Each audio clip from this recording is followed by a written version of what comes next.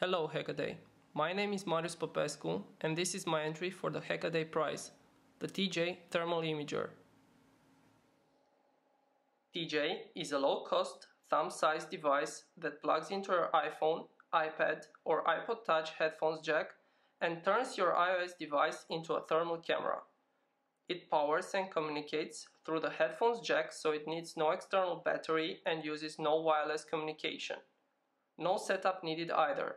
You just plug it in, start the app, wait a little, and you're ready to go.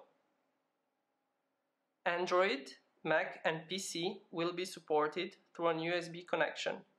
Additionally, there will also be an UART available for low-level interfacing. For a quick assessment of performance, let's take a look at the Raspberry Pi board.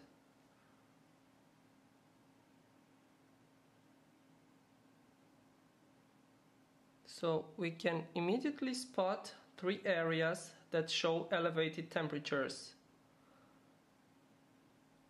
One of them seems to be coming from the linear regulator that's powering the board. The other one seems to be coming from the SoC. Here we have a maximum temperature of around 51 degrees Celsius.